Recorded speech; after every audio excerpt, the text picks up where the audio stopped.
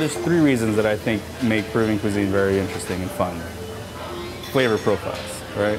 The flavor of the food is just amazing. You know, it competes with the Southeast Asian flavors because it's bold, acidic, spicy, you know, strong flavors. I think also the cultural influences. Not a lot of people know that, you know, the Japanese Peruvian have their own cuisine in Peru. The Chinese Peruvian have their own cuisine in Peru. You know, there's the Spanish influence, the African, the indigenous, and then you have the biodiversity, right? You have all these different microclimates in Peru that the result of is all these amazing ingredients. So for us, we kind of want to make Peruvian cuisine one of the major topics of conversation when people want to go out to eat. It's usually always like, oh, let's go eat a burger or a pizza or sushi. I would love to get to the point where Peruvian cuisine is up there. Not that it's not already elevated, but I feel like it's not elevated in New York yet.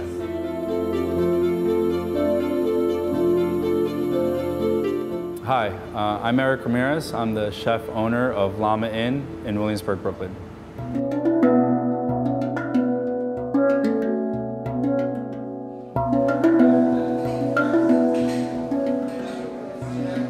Mr. Roboto is our take on Nikkei cuisine. Nikkei is the fusion of Peruvian and Japanese. I like the way, the preparation of how we do the quinoa tofu. It's not your traditional style of tofu. I like the textures. It's all very like creamy and kind of supple and lush. So first we start with caviar, and then we cover with our quinoa tofu.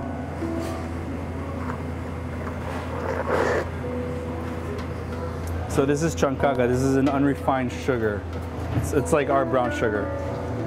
And then we cover with our quinoa furikake.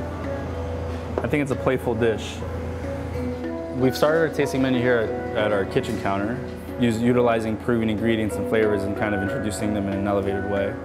Mr. Roboto it's a tasting that goes through New York, Peru, and Japan. All at the same time. So I was exposed to Nikkei. So my grandmother's Nikkei. My grandmother's the epitome of Nikkei. My grandmother grew up in Peru. Her dad is from Japan and her mom is Peruvian. So they had my grandmother, and my grandmother is what you would consider Nikkei. Never grew up eating it, you know, never really knew much about it until I was a lot older. But always very intrigued about that side of my grandmother. And I've always thought like a good way of learning culture is through food.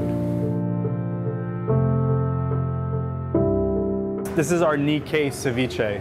What makes it Nikkei is definitely the ingredients, the seaweed, the lotus root, the ponzu.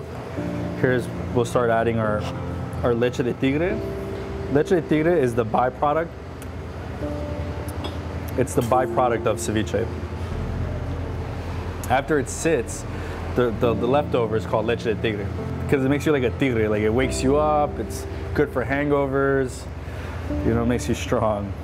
So then I'm gonna add charred pineapple. This gets made fresh every day. 1941 was the largest migration of Japanese. Over 26,000 Japanese migrated to Peru.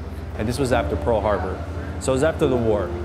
And the Pacific was this huge trade highway.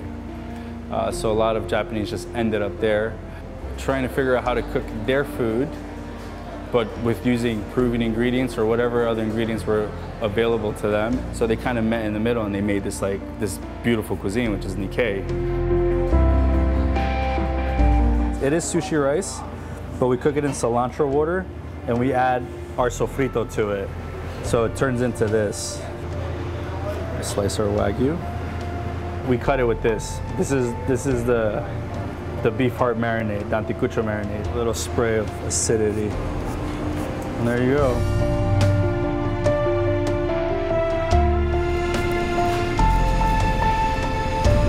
And then we do a version of nigiri.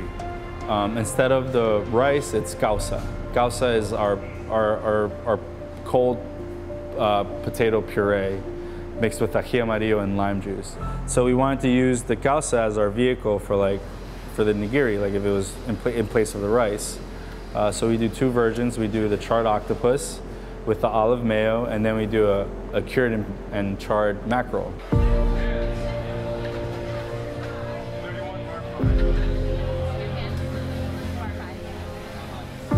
So Japanese food is very, very subtle in flavor, right? But then when you introduce the Peruvian aspect of it, it just makes it pops more. It has more flavor because like Peruvian food is very it's very flavorful. So this is the pre-dessert before the banana brown butter miso one.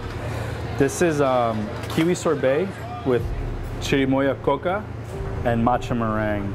Very Peruvian, yeah. This grows in the Andes. We infuse coca leaves into like a syrup, and then we season it with this. The kiwi sorbet, and then a couple pieces of meringue. So this is just meringue with matcha powder. Kiwi and matcha is, I think, a very like traditional flavor combination that you see in Peru.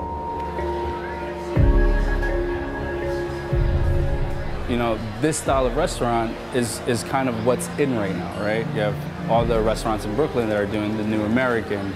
You know, it's kind of taking that concept, that mentality of that style of food and doing that, but doing it with like Peruvian soul, right? With Peruvian heart. With us, like we can explore the Japanese, we can explore the Chinese, we can explore the New York Peruvian, you know, like we can explore the sandwich culture, you know, and I want to hit every part of it and kind of make a name for Llama Inn in New York, you know. Yeah, I think Nikkei Cuisine is something that New Yorkers are gonna embrace pretty well. New Yorkers love flavorful food, spicy food, and Japanese cuisine is super popular here, so mixing those two together should be a home run.